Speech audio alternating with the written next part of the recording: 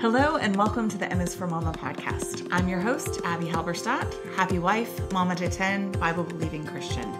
And on today's show, we're going to start a series that I don't actually know how long it's going to last, but we're going to have at least one or two episodes, I think, on the grand family adventure that we took to Europe. I've been having a lot of requests for me to talk about the logistics of how we planned for that, the countries that we visited, the highlights, what we loved most, how we planned for meals, just kind of all the things.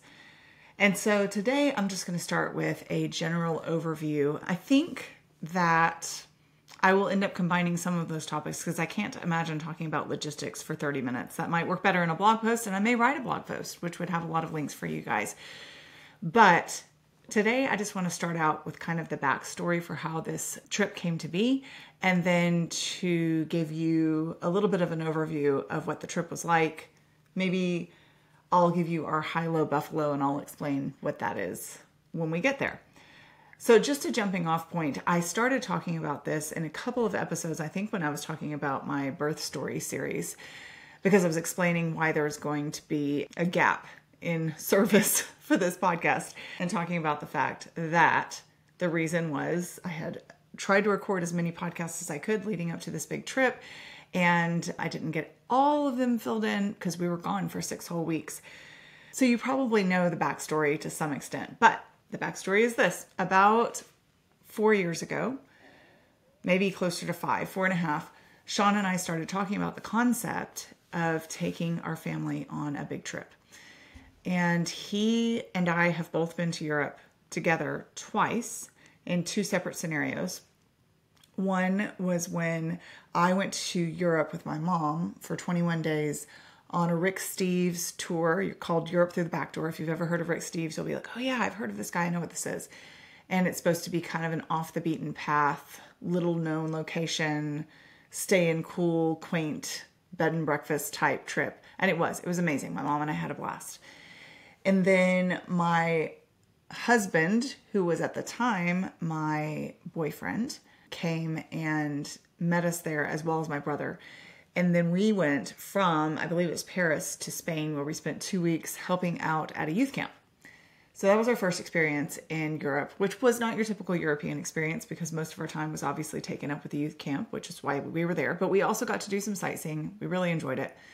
Spain was beautiful. But I'd gotten to see 7 countries in addition to what he got to see. So we always wanted to go back, and we were planning on doing that for our 10th anniversary. But if you've had a lot of babies, you know that anytime you're planning on travel, you have to kind of have your hand wide open, because if you're too pregnant or too sick or have just had a baby or are just about to, there's a lot of logistics that you can't really plan for if you're not specifically planning your pregnancy around the trip. So we did, in fact, get pregnant with number 6 at a time that would have made it really kind of inconvenient for us to go to Europe. And so for our 10th anniversary. So instead, we switched it to our 9th, and I was 13 weeks pregnant with Theo. And we had 2-year-old twins, Abbie and Ola, and then 3 older kids, not much older, but something like 8, 6, and 3.5 or 4, somewhere around there. My very nice parents kept the older 3, and my very nice in-laws kept Abbie and Ola. And we went for about 10 days, and it was the best trip of our lives. I would say up until this trip with our family, by far. We've actually gotten to travel a fair bit. We've been to Hawaii 2 or 3 times. Usually those are in combination with work trips. So Sean travels quite a bit for his work, for installing software systems for 911 dispatch services. And so he has been able to go to some cool places, and I get to tag along sometimes. So we've gotten to go to Australia, although that was not a work trip. He had been to Australia before on a work trip and knew that he wanted to take me one day. That was a while back. We've been to Kauai. We've been to Honolulu twice. We've gotten to travel around the U.S., either on his work trips or just as the opportunity arose. But we had not been able to go to Europe other than that time when we were not yet married and certainly didn't have kids. So we planned out this whole trip. We decided to go to 3 different places. Santorini, Greece, which was phenomenal. London for, I think it was about a day and a half, and Paris. And all three just exceeded our expectations. So I think fast forwarding to a couple of years ago, from that time, 9 years ago when we had gone. So a couple of years ago, I say 4. So it had been 5 or 6 years since we'd gotten to go on this Europe trip. And we really wanted to share that with our kids. And we were starting to get kids that were old enough to remember it and appreciate it. And we were in between pregnancies. And so we thought, we're going to plan this tentatively. But you can only plan tentatively so much, because you have to book your plane tickets, and you have to book your Eurostar tickets, and you have to, a lot of times, book things like tickets to the Eiffel Tower months in advance if there's any chance that you're going to get good places in line. There's just a lot that you have to plan for. And so it's this hard tension between this concept that James talks about of, if the Lord wills, we will go and do and, travel or have children or eat this next meal, whatever it is. But also knowing that if you wait right to the last second, sure, the Lord might provide, but honestly, you probably won't have a plane ticket. So we were just prayerfully approaching it, and also trying to be good stewards of the details that we needed to line up with booking Airbnbs and trying to find a car big enough for our family. Because we had 8 kids at the time. Shiloh, when we first started planning, was only about 6 months old, and he was going to be somewhere in the 14-month-old range when we actually traveled. Well, if you remember this story from the Twin Bees birth story, I got pregnant with them in January of 2020. We discovered we were having twins. About 11 weeks later, I was a little freaked out at the concept that we were going to be going to Europe with my being pregnant with twins. And then we found out we couldn't go anyway because of COVID. So we laid a lot of groundwork for an itinerary that's felt like we could do it with a bunch of kids. We had booked plane tickets, which thankfully Air France refunded. We had booked a ton of Airbnbs, and thankfully they got refunded too for the most part. There were a couple that didn't refund certain fees, but pretty much all of them refunded things because people had to have COVID policies, because so many people around the world found their travel disrupted when they were trying to go somewhere in the spring and everything shut down. And so we had done some groundwork, but we kind of just decided to scrap it. And we didn't know that we would ever pursue this again, especially with baby twins. And about a year ago, it's August now, so more than a year ago, probably 14 months ago, we started revisiting this concept. Because Titus and Topi were sleeping better, they were more self-sufficient. They're certainly not self-sufficient or anywhere close, but they had a little more, ability to eat more things than just nursing from mama. We had actually done a trip to Alaska right about the time we were thinking about revisiting the Europe idea. And I wouldn't say Alaska was kind of the litmus test, but it was a good dry run because it was a really long travel day. It was about 16 hours of travel with 2 little twins that weren't even 2 years old, plus 8 other children. And the kids rocked it. They did incredibly well. So I think that gave us some courage to think that this was doable. But we just kept thinking about the logistics of the fact that there were things that we weren't really going to be able to take all of us to do. So as we prayed about it, the niggling thought, or kind of the deal breaker, whatever the right term is, I'm trying to think of how to word this, that kept popping into our brains was, if we had the right person to take with us who could help out with the younger kids, but most importantly, be with the younger kids, someone safe and close to us that could be with the younger kids when we went on adventures with the older kids, where it would make it exponentially harder to have 2 toddlers and a 4-year-old with us, or maybe even 2 toddlers, a 4-year-old and a 6-year-old in some cases, if it was a long hike or something more arduous or scary, And by scary, I don't mean dangerous. I just mean, for example, at some point we went paragliding and the 6-year-old wasn't even allowed to go. So to have someone that was trustworthy that we could take with us, and we just started kind of praying about who that could possibly be. And we tested out a couple of options, and neither one of them had schedule availability, which is huge because you want someone that is a full-fledged adult who has the ability to handle the responsibility, who has some experience with children, who has flexibility of schedule. And my goodness, that is hard to come by. And yet the Lord was so gracious to provide us with the absolute perfect person. She is actually one of my virtual assistants, and she is the daughter of one of my dearest friends. You've heard me talk about Jennifer Flanders, who I'm going to have on the podcast soon, and you will love that episode. She is so full of wisdom and joy in motherhood and in life, and she is, quite honestly, the closest. I always get a little bit uncomfortable when people use terms like supermom about anyone, especially me, but about anyone. And yet, Superwoman, she is the closest person that I know with her many, many talents. So you guys are going to really enjoy having her on because she's also incredibly humble and generous spirited, which is not always a combo that you see with also pretty much being Superwoman. So that's a little tangent, but that's also something to look forward to because she has promised me she will come on the podcast, and I'm looking forward to it.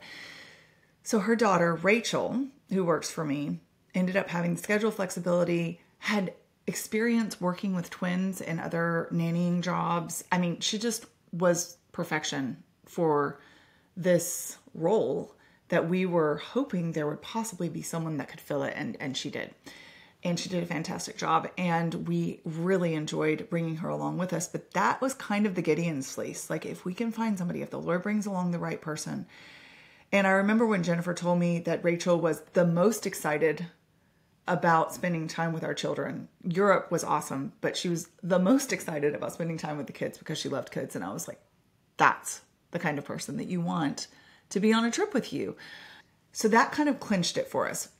But I have to tell you that leading up to this trip, I expected something to go wrong at every turn. When you've planned as much as you could possibly plan, and then you find out that you're pregnant with twins, and then you find out that your trip is canceled because of a worldwide pandemic, you are definitely approaching take number 2 with fear and trembling. You are feeling like this could go sideways in a heartbeat, and I have to be okay with that.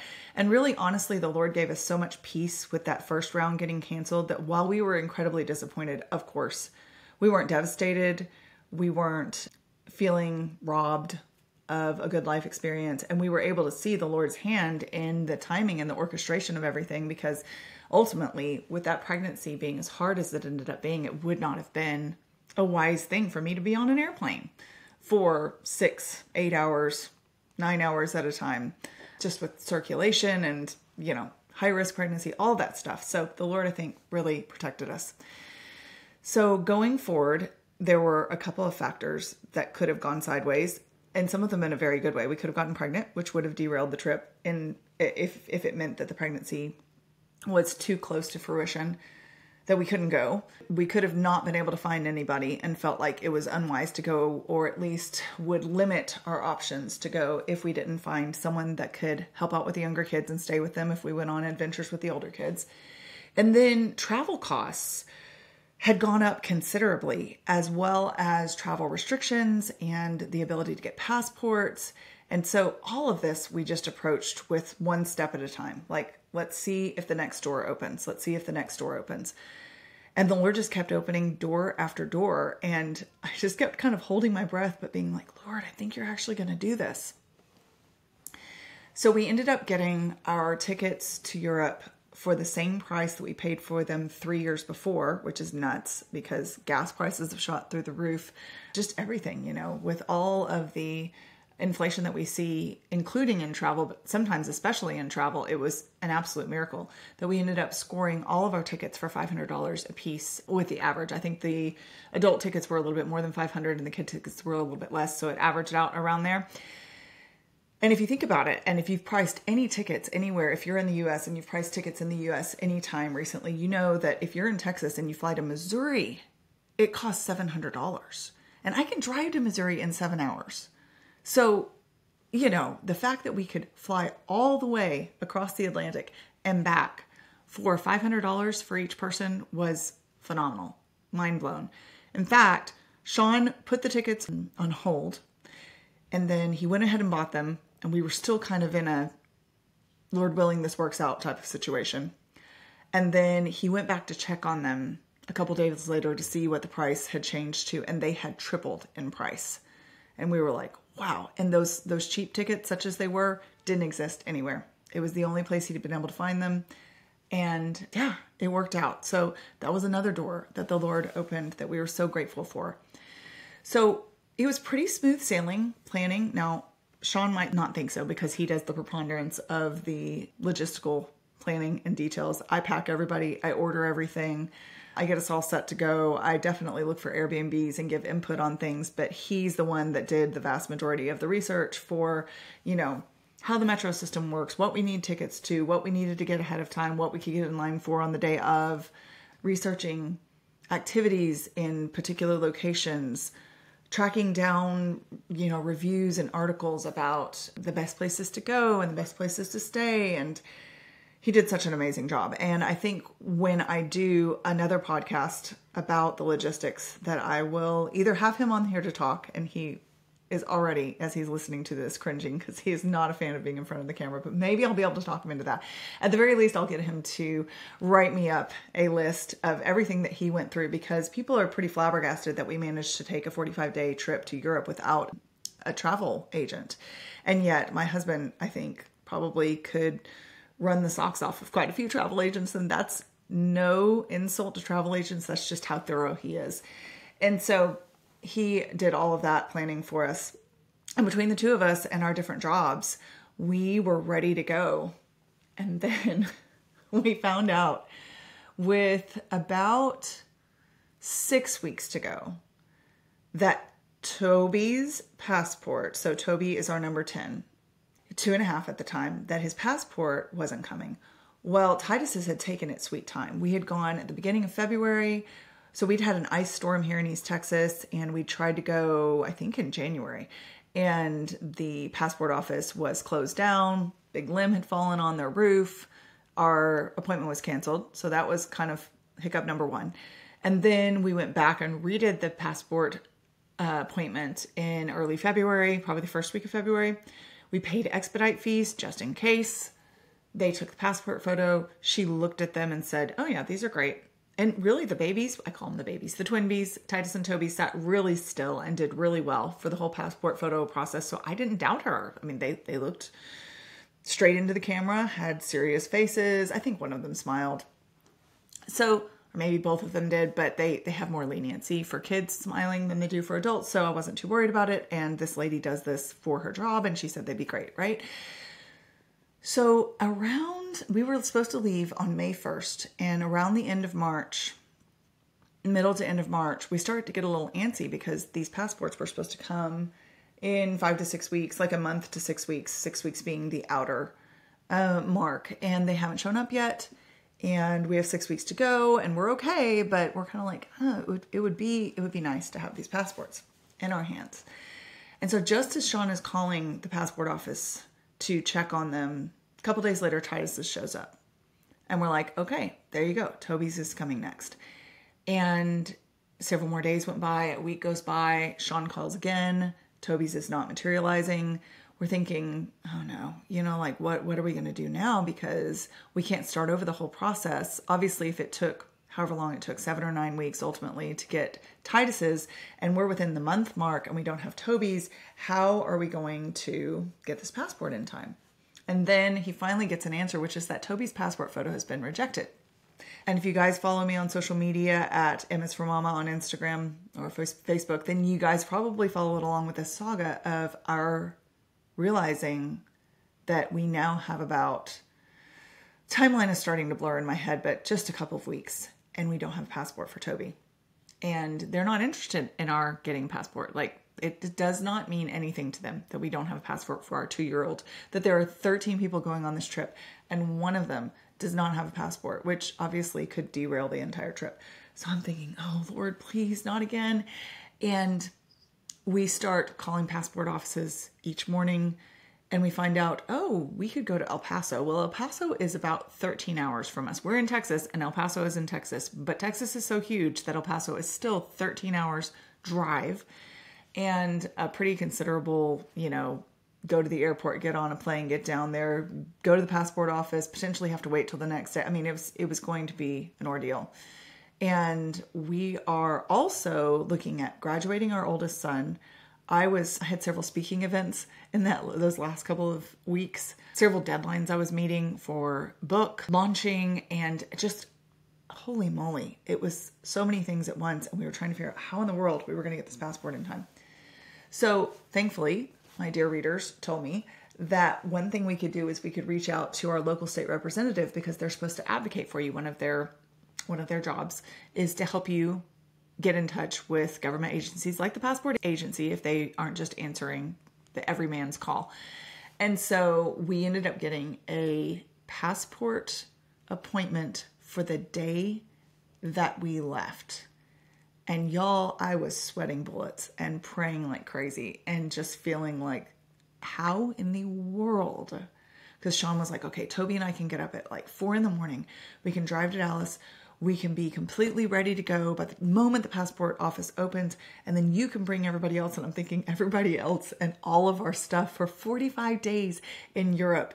And, no pressure kind of thing. Not that we wouldn't have packed the car ahead of time. We did.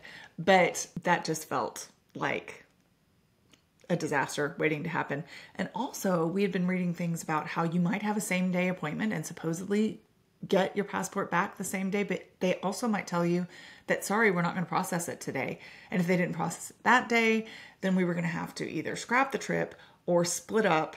So it was starting to get stressful. So basically what we did, and this is something that you can take into account and keep in mind for the future, because I've had a whole lot of readers message me after hearing what happened to us and be like, what did you do to get this passport? Because we're trying to go to Cancun, or we're trying to go to Canada, or we're trying to go to, I haven't heard Europe yet, but trying to go somewhere. And we, same thing happened to us. They rejected our photo, or it got stuck in transit, or they lost it in the mail. And so basically what we learned was that since January 2023, there's been over, at this point, probably well over 500,000 passport applications, which is well over their normal number of applicants. And so they're just snowed under, and understandably, they don't really care about the individual plight of a 2-year-old because they're just buried under a mountain of requests. So what Sean did was he called the moment that the passport office opened about 3 days in a row. And apparently there's a certain number of passport appointments that they hand out each day. And if you're there at the very, very beginning of the day, you might get one of those appointments. So I don't remember what the number was that we ended up getting, but we ended up getting like probably 3 or 4 different passport appointments. One was in Denver, and the first one was supposed to be in El Paso, and we got one the one that was supposed to be on the day that we left was in Dallas, which is where we were flying out of.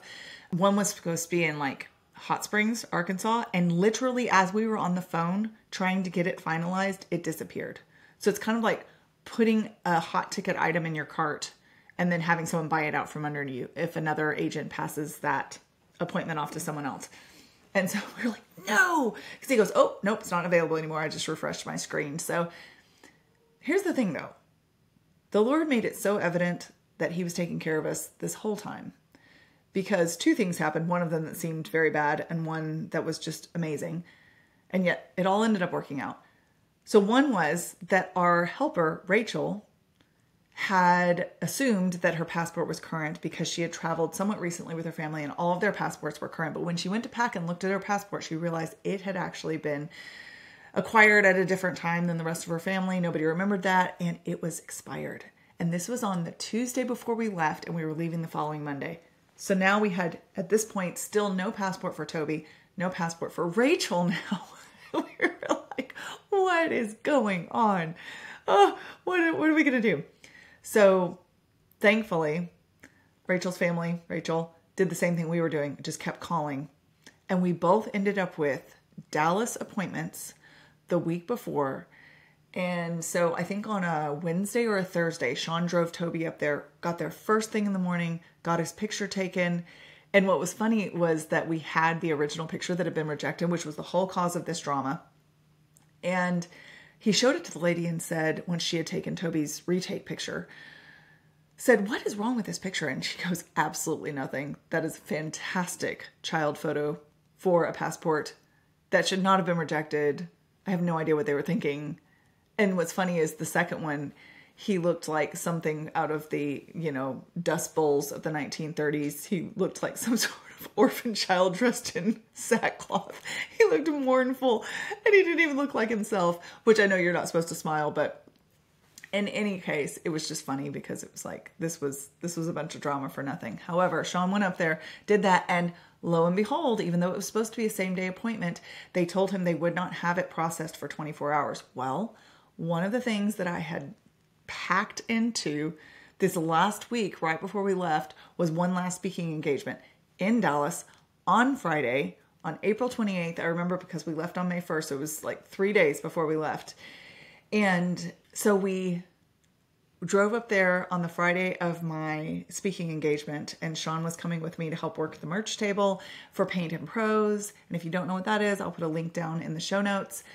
And then he ran and got Toby's passport. And the day that they had gone super early at like 7:30 in the morning, the moment that they opened, he said it wasn't busy at all. But when he went to pick up the passport in the afternoon, it was packed and he had to wait for a long time. So just the timing worked out.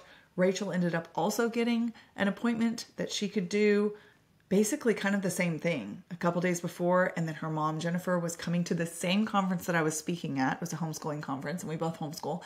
And she went and did the same thing, ran and got Rachel's passport picked up. And so we were all set to go with, 2.5 whole days to spare, which is way better than what it would have happened if we tried to get it on the day of, because I genuinely don't believe that we would have gotten it in time. Now, I have heard that they will prioritize when you have to leave. So possibly they would have done a huge rush project on Toby's passport if they knew that we were leaving that afternoon, but it still would have been an extra layer of stress, which it already felt like a couple of layers of stress at this point. But we got him with a couple of days to spare. All impediments were out of the way, and we were set and ready to go. And I will tell you this, the thought of being in Europe for 45 days, which, little side note, our original trip was going to be about 32 days. And as we were revisiting the itinerary, Sean said, I really feel like we need some breathing time. What do you think about adding some more time? And I said, let's do it. I mean, it's right at the end of the school year. We don't have any obligations. I'm a fitness instructor, so I had to get subs for 6 weeks. But other than that, both his and my work can be done from computers, can be done remotely, can be done at odd hours. And so we really were in a pretty sweet spot for not being as, being at the end of an extremely busy season. Extremely busy season. I don't think I, and by extension, the whole family, Sean as well, have ever been as busy as we were in the spring of 2023. But there's something about kind of taking off those next things like, okay, I got that out of the way, I got that out of the way, I got that out of the way, with the goal of being able to get on an airplane with all your kids and go to Europe that, you're like, I don't even care. I don't even care how packed this is. I don't care how nuts the schedule is, or the fact that I'm hosting a graduation party like 10 days before I have to get on an airplane and packing for all these people. Like, it's fine. You just do the next thing, right? Well, the prospect of being in Europe for 45 days, which we made 45 days because we wanted more breathing room, to have some downtime, to have some more relaxation days, to visit another country, didn't really daunt me at all. I felt like we traveled enough with our kids and that they were good travelers and that we were good at working together at this point, not great, not perfect, but that we were good at watching out for each other, that we had found a good person to bring with us that would be helpful. But it was that plane ride that really I couldn't look out too closely, because Titus and Toby are just not sit still and watch a movie type of kids. They are not eat a snack for 20 straight minutes and chat. They are get up, climb over the back of the seat, bonk each other on the head with toys, vocalize about everything. Like, they're sweet and we love them to death, but there is no sit still mode for those children. I mean, that's an exaggeration, but they don't tend toward that. And I can remember our whole family went to a family wedding in California when Shiloh, who is a firecracker personality, y'all, now he is opinionated about everything. He has so much energy. He's not a sit still child either. But I can remember we went to California when he was probably 10 months old. And I can remember his sitting beside me and just chilling beside me, reading books, eating snacks, snuggling, watching a movie. He was such a dream baby on that flight. I can remember Titus and Toby at 10 months, and that would have never happened. So maybe some of my dread of that plane flight, or just the whole really long travel day, was because of past experience with Titus and Toby and just knowing how active they are, and kind of some plane flights that hadn't gone as well. Not gone terribly, but had been little stressful the whole time. I say they did amazing to Alaska, and they really did, but it was it was never, oh, look, they sat down and they're chill. I'm going to relax. It was kind of this constant song and dance unless they had fallen asleep. So I had just been kind of not looking too closely at the prospect of that plane ride, of the fact that we were going to immediately jump on a train after we got off the plane. Pretty much we had a couple of hours in between, but we didn't even have a day before we got on a 2-hour train ride. And then we weren't really going to get to our final destination until Tuesday evening, when we had started out traveling on Monday morning. Now, there is a time difference there of about 6 hours, but still, that is kind of an incredible wallop of a trip with 10 children. All the luggage, all the different personalities, all the potential for travel things not to go well. And y'all, the Lord, won't he do it? He worked every detail out. We had some touch and go moments. Titus, we had some melatonin gummies, and I gave the melatonin gummies, and Titus responded by losing his mind. I mean, we're talking arching, screaming, obviously just miserably tired, but would not give in for about 20 minutes. Thankfully, the flight attendants were really nice. Thankfully, we were all kind of taking up a whole row so that people in front of us could put in noise canceling, earbuds, and the people behind us were also in our row because there were so many of us. And so we kind of had this insulated thing going on. And he finally gave up after about 20 minutes, which in the grand scheme of things is not very long to have a kid scream at you, went to sleep and slept the rest of the flight. That big long flight to London was the one that I was like, we may be like marching up and down the aisles, we may be baby wearing and squatting and swaying and just going through every possible option for entertainment and distraction. But they slept. Both Titus and Toby slept the entire flight once they conked out. So that was a huge answer to prayer. And then also we had this kind of scary moment when we had flown already from Dallas to Atlanta, and we were trying to get on the flight to London, and the lady checking us in, I'm not even sure exactly what happened, but somehow all of her records were messed up and some of us weren't listed in the ticket sales. And then when she put us all back in, we were going to be in completely different seats, all separated from each other, which, it's not great for a 2-year-old to be off by himself and a 4-year-old to be off by himself. And so we were scrambling, trying to trade places with people, and that ended up working out really well.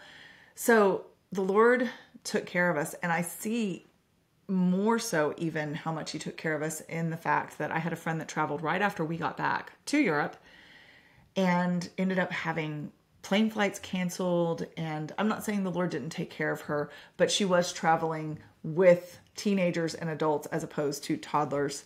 And teenagers and adults tend to do a little bit better with layovers and missed flights and unfortunate travel situations than toddlers do. So it felt like a huge mercy from the Lord that he pretty much helped us to just get straight there without too many hiccups. So we started out in London, and we had thought we would stay in London for a week. But what we found out from a reader friend whom I had told earlier than I told anybody else, because we've gotten to be friends and messaged quite a bit back and forth, that we were coming to the UK and we were hoping to meet. We didn't end up being able to, sadly, because her kids and she got a stomach bug right before we were going to take a train out to the English countryside and meet their family, which was such a bummer. But her name is Caroline, and she told me that we probably didn't want to come the week that we had planned to come to England, because it was the week of coronation, which made us giggle because when we booked our tickets, I talked about this idea of this weird tension between saying, if the Lord wills, we will do this or that, but also we've got to plan it ahead enough that we get, good deals and actually get a spot. We had planned our plane tickets to London before Queen Elizabeth died, so there was no coronation when we planned these tickets. But I wouldn't have known about the coronation until probably it was too late to change anything, except for this friend telling me.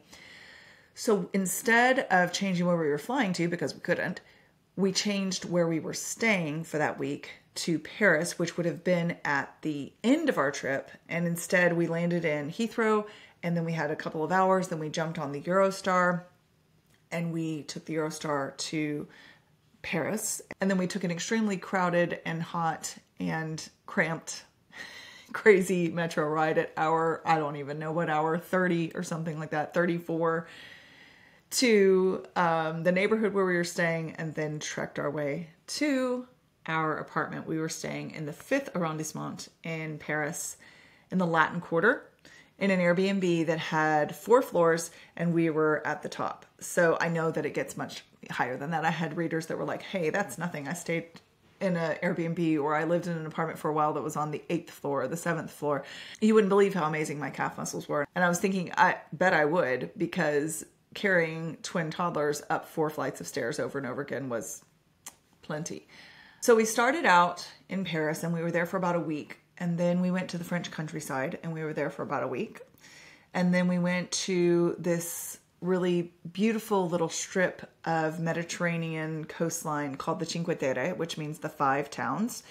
And there are 5 towns lined up. We actually didn't stay in any of the 5 towns. We stayed in Levanto, which is north, I believe, of all 5 towns, but not far away at all. In this quaint, beautiful Airbnb kind of up on a bluff, and you could see down to the coastline to the Cinque Terre. And we stayed there for about 5 or 6 days. And then we went to, I have to think about the order of everything because I always get this backwards geographically. I believe we went to Rome, and then we went through Tuscany, and then we went to Venice. And from Venice, we went to Bavaria in Germany. And basically, we drove through Austria, just a little sliver of Austria, into Germany. And the Bavarian district is just lush and green. And it's basically nestled inside the German Alps, Austrian Alps, depending on which side of the border you are. In fact, one night, we had a lot of things to celebrate while we were there. We did Mother's Day while we were there. We did Ezra's 17th birthday while we were there. And then Sean and I had our 18th wedding anniversary while we were there. And that happened while we were in Bavaria on the German side. But we drove over into Austria to this fun little restaurant and walked around looking at the gorgeous, gorgeous countryside. Bavaria was just breathtakingly beautiful. And it was only like maybe a 30-minute drive to that restaurant. So that shows you how close we were to the border. It was basically Austria and Germany at the same time. And each place that we went was, I would say, successively more beautiful. Not because the place before it hadn't been, but just because the wow factor kept getting upped. And each time we got closer to the Alps, I think that was a huge thing for our family. We just really enjoyed the mountains. We enjoyed the majesty of them. We enjoyed hiking in them.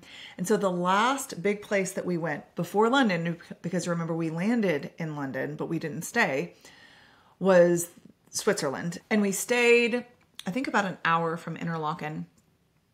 And our Airbnb was across from this beautiful Swiss lake, which was right up against, green hills that were dotted by quaint little houses.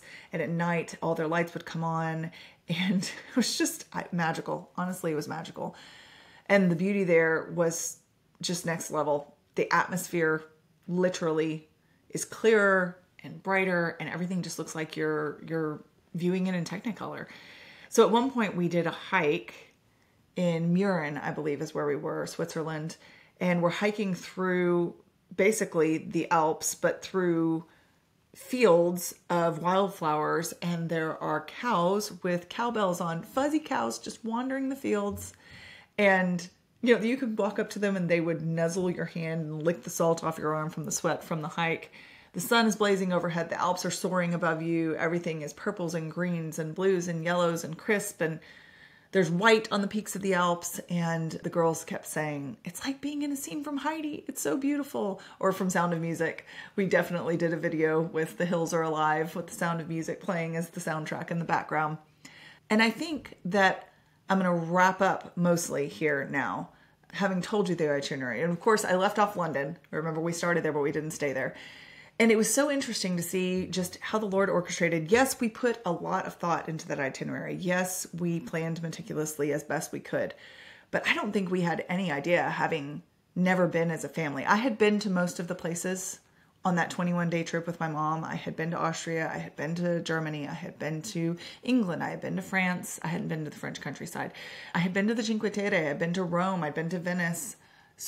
But it's just completely different when it's your mom 19 years ago, which was a fabulous trip, and when it's with your husband and your 10 kids and a friend almost 20 years later. And so I was happy to see all those places again through different eyes, see them through my children's eyes. But even though I was familiar with them, it's not like I was an expert. I had been briefly once, hopped around to all these different places. So it was so amazing that even with all the effort we put in, there's no way, I don't think, that we could have really known how perfectly that itinerary was going to work for our family. And I'll talk more about kind of in the highlights and in the logistics podcasts about what worked well and why certain things worked so well, and about some things that didn't work and some funny experiences that we have with things that didn't go as well as we planned. But really, ultimately, it could not have gone better and still have been real life.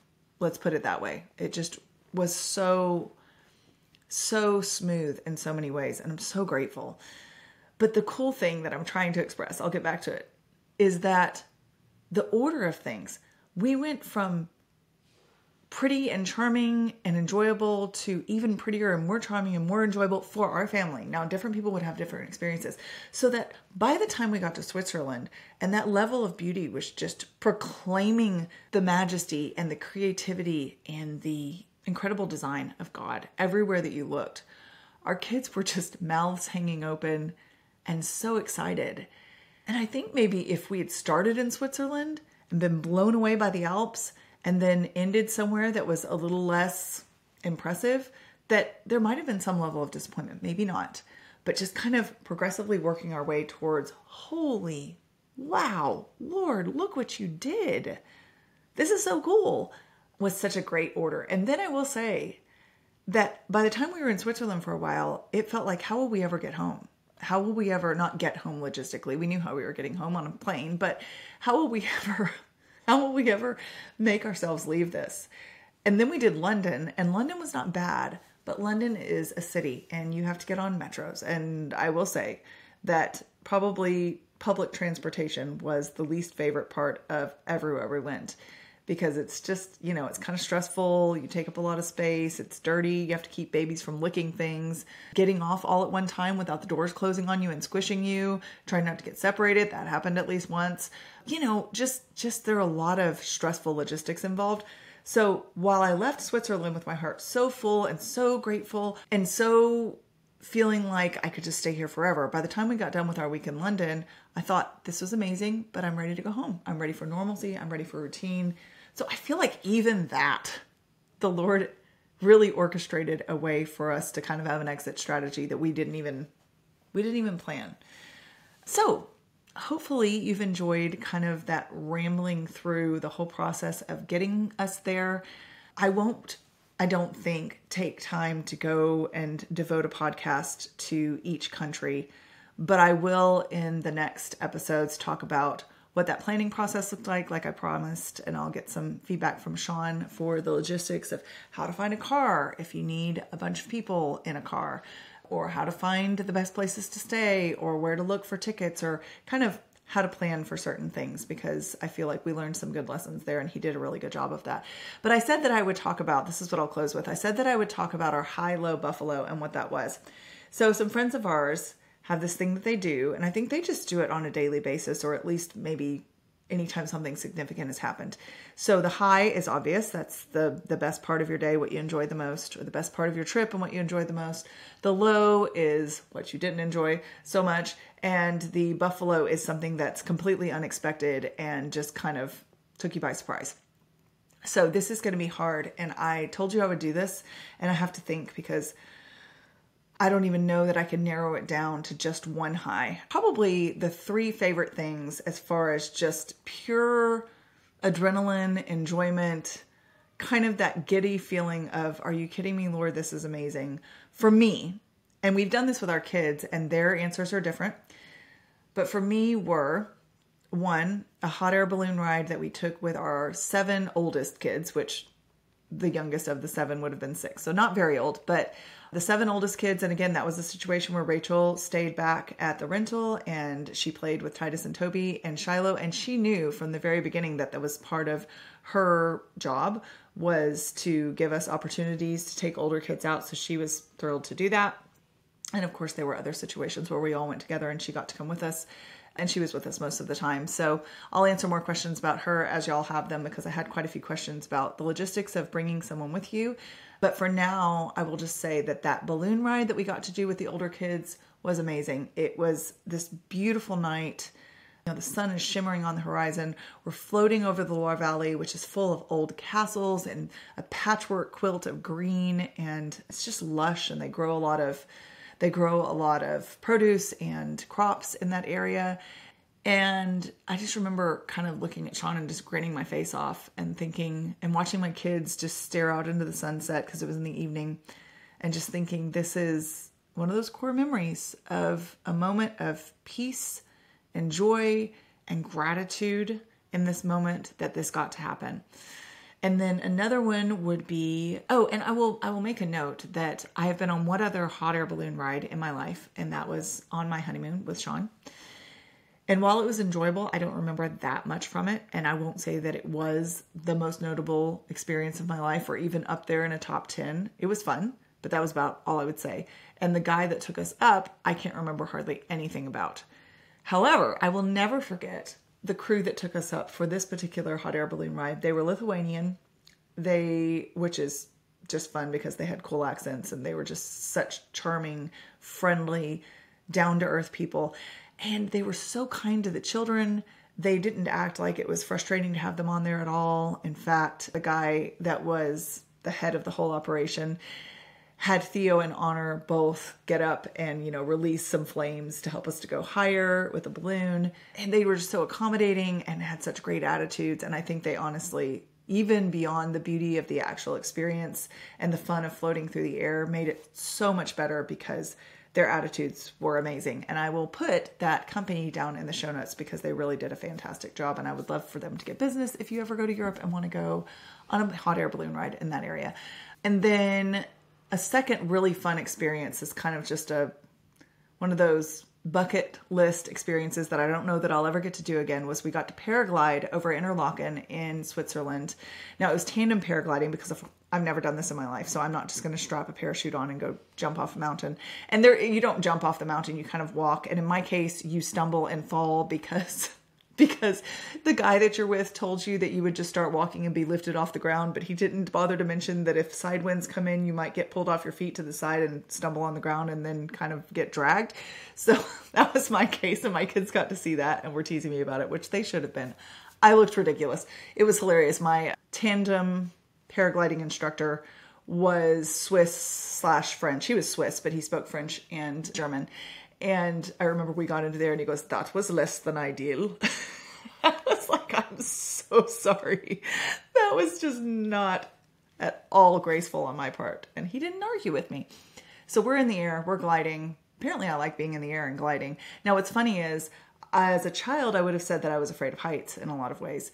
But the fact of the matter is, I'm not afraid of being up high. I just don't want to be dropped quickly from heights. So roller coasters and, rides at amusement parks where suddenly the bottom drops out and you have all these G-forces. Those are not necessarily my favorite. But gliding through the sky, high up in the air, doesn't bother me one single bit. In fact, it's wonderful. I love it.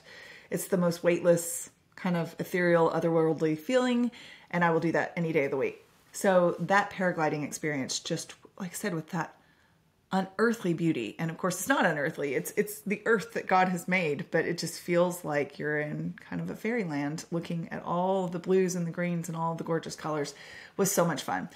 And then the third high for me would probably be that anniversary dinner that I mentioned with Sean, where we went to that town in Austria, wandered through the fields, took pictures of the sunset. It was gorgeous.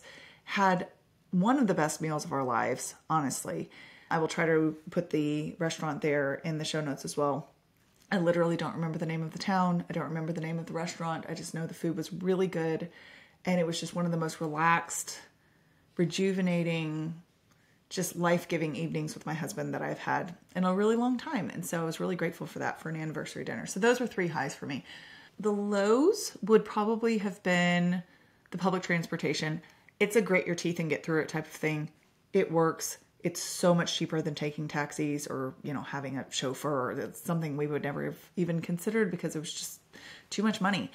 Now, we only did Paris, London, and Rome, I think, as far as places that had public transportation. And the kids literally, they had great attitudes, but afterwards, each time we did the High-Low Buffalo, they were like, we didn't love that one. So apparently my family likes being out in the countryside way more than we like being in cities. So good to know for future reference. So public transportation was always a little bit sketchy. It was always kind of felt like we were shoving our way in and taking up a lot of space and trying to keep the babies from, swinging from the rafters. And then we had, I'll tell you some stories, but I would say that in general, we had some really lovely experiences with Europeans. And it's not fair to just say Europeans because each country had its own personality. Each country had its own vibe, if you will. And I just would have loved to have felt a little bit less like a nuisance in certain cases. And if you're thinking, Abbie, there were 13 of you take up a lot of space. It really wasn't usually those instances where all of us were there and we were taking up a lot of space, where someone kind of acted like we were getting in the way or they were frustrated to serve us or were curt. And I've heard a lot from a lot of Europeans saying like, this is, you just need to get over this. This is just the way things are done here. But I'm not really talking about someone being direct. I actually myself am pretty direct. And I would rather you just tell me straight than beat around the bush. I'm talking about actual annoyance or rudeness or, probably just unkindness, honestly. And it would be unkind no matter what part of the world that you were in. I've told this story on social media as well, but the true low for me as far as my emotions was a moment where we had gone to look at the Pietà. And Sean had Titus and I had Toby, and Titus had wiggled free while Sean was taking a picture. And I could hear him pitter-pattering away into the main part of St. Peter's Basilica, which is where the Pietà is. And the Pietà is basically this incredibly detailed, just astoundingly well done piece of art. It's a sculpture of the Mary and Christ. And so Sean was taking the picture. I went to chase after Titus, and he wasn't doing anything terrible. He was just running out into the main part of St. Peter's Basilica. Sean comes after me. Toby starts losing his mind because he wants to nurse. And I have nursed all over Europe. And I usually have a cover with me, but if I don't, I just nurse discreetly, kind of pull up my shirt, have the baby kind of cross. And I say baby, this is a toddler. And you can't really even tell what I'm doing. It just looks like I'm holding him. So I was looking around for a place to nurse because Toby is melting down.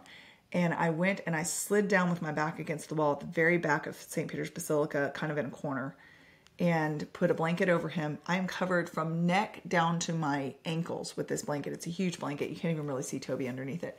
And one of the attendants, security guard, something, came up to me and told me to basically nurse somewhere else and acted as if I were doing something very uncouth and problematic. And honestly, if he had come up and said, excuse me, madam, because they say madam, which I find so charming. Excuse me, madam, we would prefer that you did not nurse here. I would, of course, And I did say, of course, no matter what. But he rolled his eyes at me and he kissed his tongue and he clapped his hands together and kept throwing his hands at me like, what are you doing? Like, why are you here? What are you doing? I felt so ashamed and embarrassed. So I struggled off the ground and went to try to find a place to nurse. But the place that he told me to go nurse was completely full of elderly people who needed a spot to sit. So then I tried to find some stairs to sit on and I wasn't sure. I'm like, am I allowed to sit on these stairs and nurse? And sure enough, some guy started walking towards me, and maybe he was walking towards me to say, have a good day or good morning or something. But it felt like at that point, with my heightened emotions and feeling like, oh no, I've just been kicked out of St. Peter's Basilica, that I wasn't supposed to be there. So I picked up Toby, and Shiloh was having a meltdown as well and had him with me, and he was just losing his mind. And so just in that particular moment, I really just wanted to go back to the rental and pull covers over my head and not go anywhere again. Now, of course, that's not what I did. And the day perked up after that, and it was fine. And I can totally laugh about it now, and it doesn't seem as stressful. But for about 30 minutes there, I was really done with Europe, which feels like an overreaction, but just, sometimes that's what your emotions are telling you. It's all bad. It wasn't all bad, but in that moment, that's how I felt. So that was probably emotionally my low of the trip.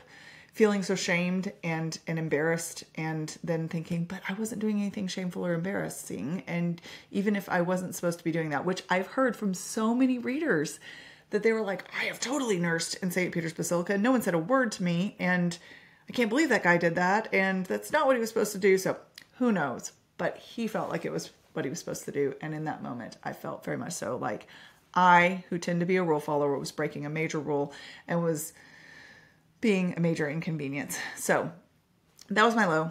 Buffalo. Goodness. There were quite a few quirky things that happened. Probably one of the stranger buffaloes, I would say.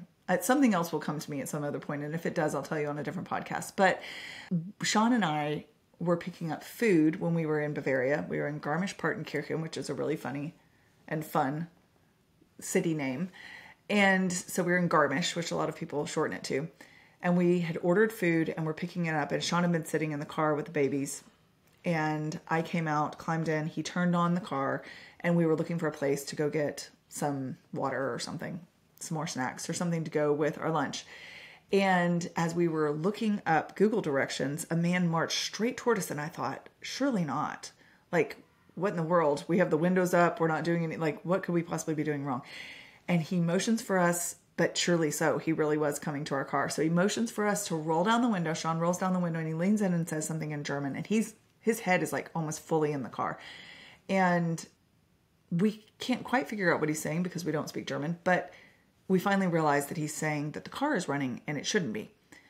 So Sean presses the button to turn it off after we've kind of stared at him blankly and then stared at each other. And okay, I think he wants us to turn the car off. So we turn the car off.